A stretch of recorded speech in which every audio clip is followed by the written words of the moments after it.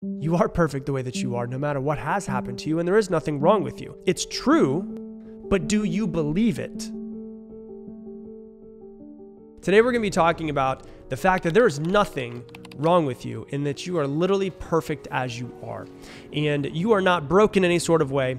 There is nothing that has ever been wrong with you, and everything that's ever happened to you is absolutely perfect.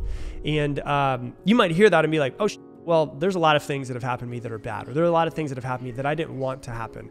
And I have an episode that has this flavor every single year, I guess you could say, because I get this a lot. In my line of work of self-improvement, what tends to happen is when somebody decides that they want to improve themselves, it's kind of like a veil being lifted to all of the things that need some improvement.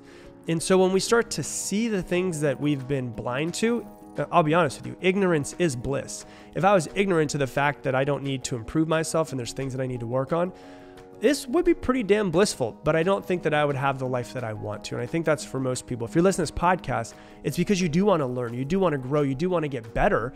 But in turn, when you say getting better, that means there's things that you might want to quote unquote fix. And so we're going to talk about everything that's happened to you. Once again, like I said, in my line of work with self-development, I've seen it all. Like I've heard the worst stories that you could hear from all of the different things that people go through. You know, I've seen all kinds of abuse. I've seen mental abuse.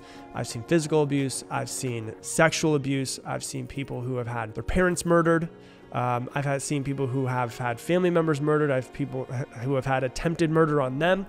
All kinds of things that have happened, all kinds of different traumas, all kinds of different abuses. I've seen, suicides that people have had around them. I've seen people who have attempted suicide multiple times. I've seen people who have been around murderers. I've seen people who have, been sexually assaulted. I've seen all of the worst things in the world.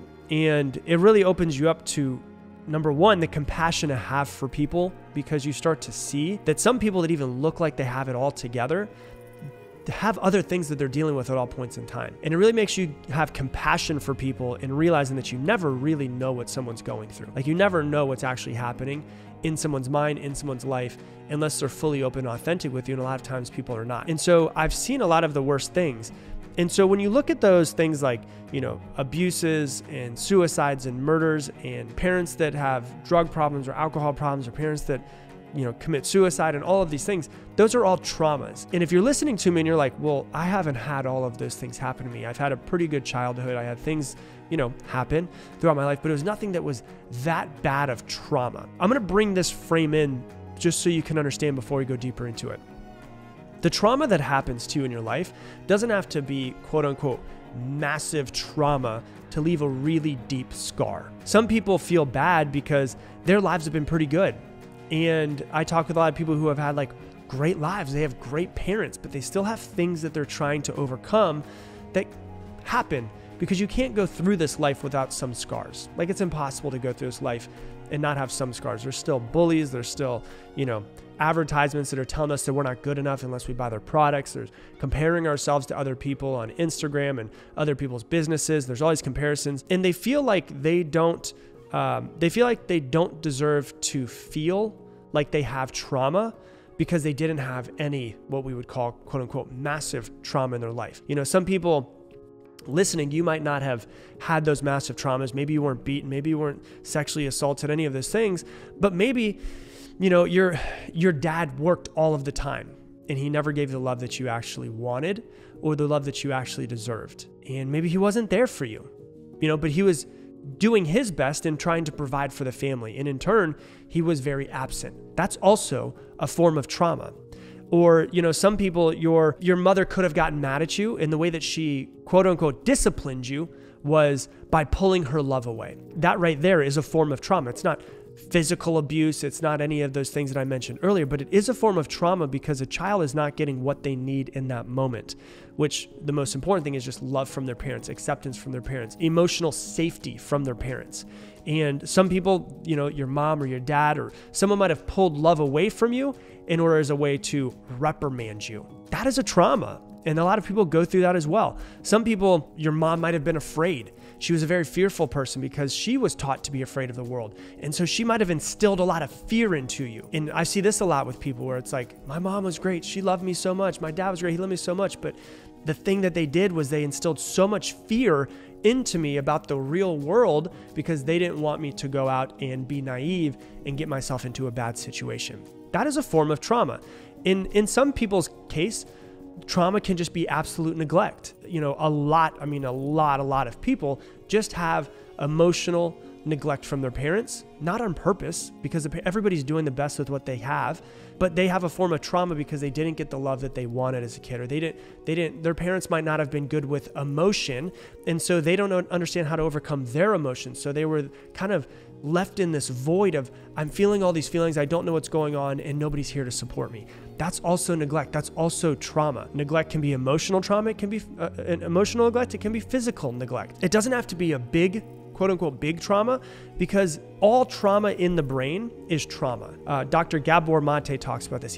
Dr. Gabor Mate is a psychologist who helped people on the streets in Canada who were addicted to heroin. And he did this for 12 years. And what he started to notice was that every single person that had some form of an addiction had some form of trauma that was not overcome. The drug use, a lot of times, was a way to numb the feeling or to run away from the feeling of that trauma that they had. Whether it was a big trauma, and I'm going to keep saying quote unquote big trauma, or big or quote unquote small trauma. Big trauma and small trauma is a human measurement. It's not a nervous system measurement. The nervous system in the brain and the body all measure trauma as trauma, no matter how big it is, no matter how small it is. And trauma at its simplest form is just not getting what you need in your development as a child. That's it at its simplest form.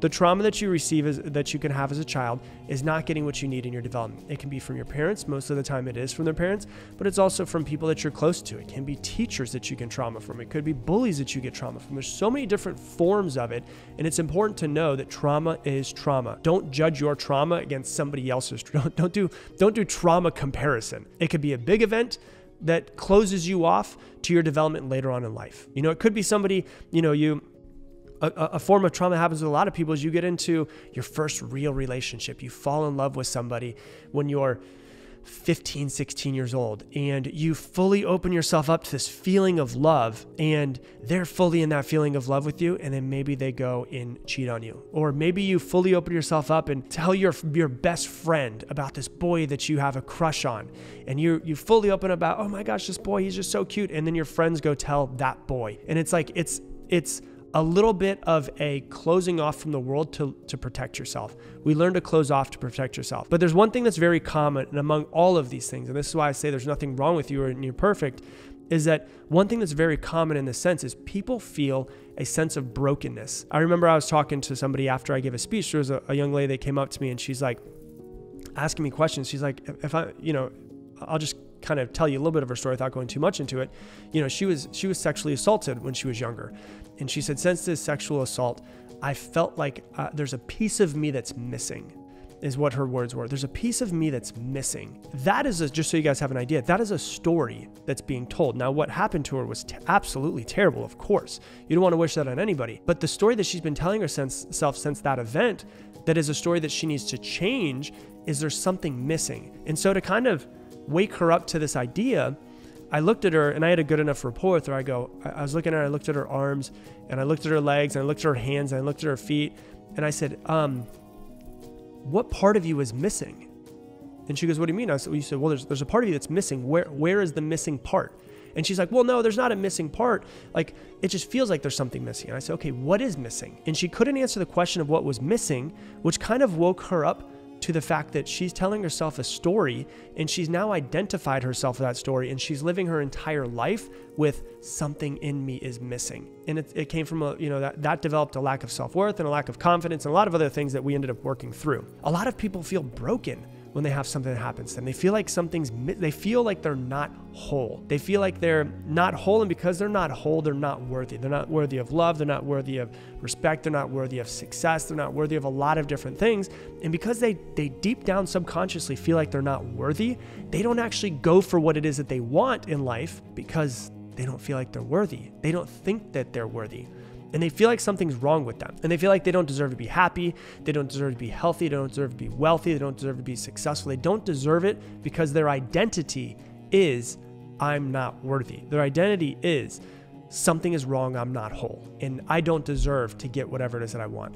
And the example that I love, and I love it because I get tagged in it all the time. I get tagged in posts all the time on Instagram for people who have of videos of three-legged dogs. I want to take you out of the human experience real quick, and I want to put you into just an experience. Three-legged dogs. I love three-legged dogs. Do you want to know why? Because a three-legged dog, when they lose their leg, nothing changes. They don't think differently of themselves. They are still the happiest dog that exists, right? And they'll hobble around and they'll still run as full speed as they possibly can. But what's happening? They still have their tail wagging all the time. I love it because they have the same amount of joy. They have the same amount of love. They have the same amount of happiness that they had before that leg was taken away. And for us, when we experience trauma sometimes, one of the things that happens is we feel like there's now something wrong with us. And this happens even with people sometimes. If people lose an arm, sometimes people feel like they're not worthy. If someone loses a leg, they feel like sometimes they're not worthy because they feel like they're now less than. And the reason why I'm bringing these up is because it literally, the event happening to you is now created a story, and that story you need to figure out if that story is an empowering story or if it's a disempowering story. And if it's disempowering, what is the story that you now want to start telling yourself? You know, we have, you guys have heard me talk about Toby before. Toby's our 13-year-old dog, and he's starting to lose his eyesight. He still walks around the house wagging his tail, and he doesn't see as well as he used to. You know, he'll go around and he'll look for us, and if he can't, sometimes we'll be like 20 feet away, and he doesn't see us 20 feet away. He doesn't see us because we're not moving, whatever it is. But in watching him lose his eyesight, he still sees a little bit. In watching him lose his eyesight, his demeanor has not changed in any sort of way at all. But if that were a human, sometimes we feel like there's something missing, something lacking. We can compare ourselves to other people. And so how can we essentially start to live our lives like a three-legged dog is what I want to think about. They have a something that could be considered wrong with them, but they don't see as anything wrong with them. And so many humans say, like, I feel broken. I don't feel whole. I feel like part of me is missing.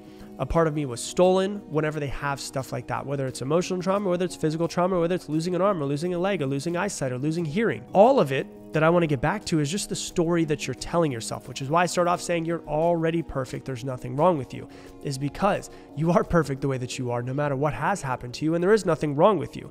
And that's the story that I want you to start learning to tell yourself. It's true, but do you believe it? Because ultimately, in the grand scheme of life, it is true. But do you believe that?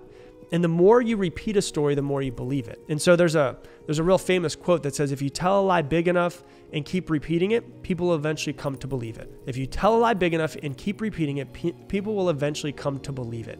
You know who said that? Hitler. Some of us are Hitler in our own mind. And we just have a story that we latch onto. This event happened to me. There's something wrong with me. There's something wrong with me. There's something wrong with me. If you keep telling yourself there's something wrong with you, you will find all of the things that are wrong with you because nobody is perfect. But if you start telling yourself, I am perfect, there is nothing wrong with me. I am perfect, there is nothing wrong with me. You'll start to see all of the places where you are perfect. You'll start to see all of the places where there is nothing wrong with you. Those things that happen to you are just a piece of what happened to you in your past. You're not broken. You're not unwhole. You're not unlovable. You're not unworthy. It's not that something's missing. It's just that you won't stop repeating the story that something is missing or that you are unlovable or that you are unwhole or there is something wrong with you. You have to start listening to the story that's playing inside of your head when no one else is around. And ask yourself, is that the story I want to tell myself? Because it cannot be your identity if it's not empowering. Do not allow anything to be your identity if it's not empowering. If you tell a child that there's monsters under the bed every single day, they're going to be terrified to go to bed. If you tell them every single day, they're going to grow up with always looking for something to attack them, always worried about it. They might be afraid of they might be a 35-year-old adult that's afraid of the dark in some sort of way because there's a story that's been told to them. The question I have for you is, what monsters have you been creating by telling yourself the same story over again and over again and over again and over again? Because ultimately you're telling yourself a lie. There's a couple things that you could do to try to start to solve this. If this has been hitting home with you in some sort of way, I want to give you five pieces to actually overcoming and solving this. It's not an overnight thing, If you've been telling yourself the same story for 35 years, you're not going to tell yourself this just today and wake up tomorrow and be like, oh my God, I'm saved. My trauma has disappeared. All of the negative things I've been telling myself are gone. My identity is completely changed. It's an everyday thing that we have to work at. And so how do we solve this? First, number one, talk to somebody. Talk to anybody. Tell somebody actually what's going on in your head. You have to realize if you keep it in the dark, shame breeds in the dark. So now not only do you have this thing that you're thinking about, now you're breeding shame by not talking about or feeling bad about it. And so you've got to talk with somebody and actually just be around somebody who ultimately will look at you with love and acceptance, and no matter what it is that you can say to them, it's not going to change their idea of you. And so the first thing I think that's super important is just start to talk to people. That was one of the things this is probably the biggest thing I've ever gotten from starting this podcast, is I used to not talk about my father and him being an alcoholic and him dying. And then when I started the podcast, I was like, I'm going to just be as authentic as I possibly can. Having this podcast and sharing my truth and all of my and how I'm not a perfect person, I never intend to be a perfect person, I'm just working through things, has been so cathartic for me. So is there somebody that's in your life, even if it's just one person that you can talk to? That's number one, talk to somebody. Number two, start to tell yourself a new story. Become aware of the story that you're telling yourself and start to change it. Stop the story when you start to notice it go on in your head and switch it to a new one and repeat it all day. What is the affirmation that you need to start repeating to yourself over and over and over and over? The same way that if you listen to a song and you hear it over and over and over again, the song turns off and you just continue to keep hearing that song in your head. You continue to keep just having the song stuck in your head. Well, the song that's stuck in your head about who you are and your identity isn't the one that you actually want. So that's number two. Number three, accept it. Accept that what happened to you happened to you. Accept that this is who you are. Accept that you've gone through the things that you've gone through. Don't wish that it would have been different. Accept it. As Peter Crone always says, one of my favorite quotes, what happened, happened, and could not have happened any other way because it didn't.